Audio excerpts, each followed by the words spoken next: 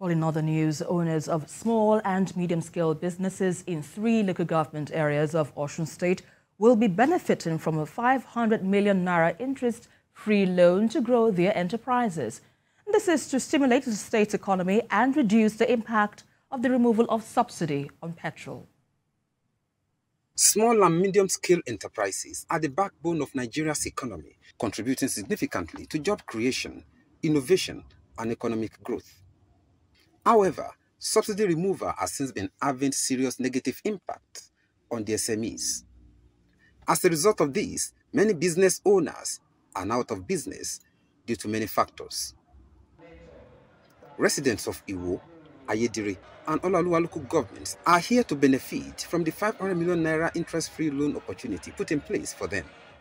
He advised the beneficiaries of this loan to make judicious use of the facility in order to encourage the founder of this organization. To the wife of the Minister of Marine and Blue Economy, Kafayat Oyetola, the initiative came at the right time when many Nigerians are going through difficult times. Very good program, a means of empowering people in the whole constituency.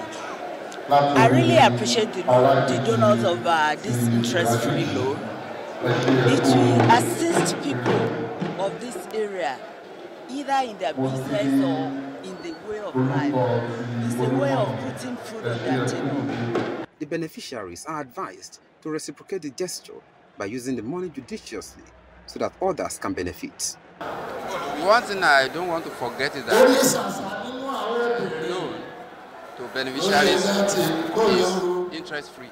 We want them to show their gratitude by paying back as at when due, so that other people can have the benefit. The only way in which you can promote good living, the only way in which you can promote healthy living is to empower people.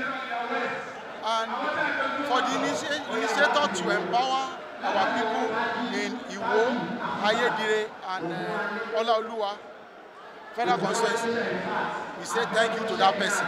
The beneficiaries also thanked the organizers for remembering them. Rafi Hamid, TVC News, Iwo, Osun State.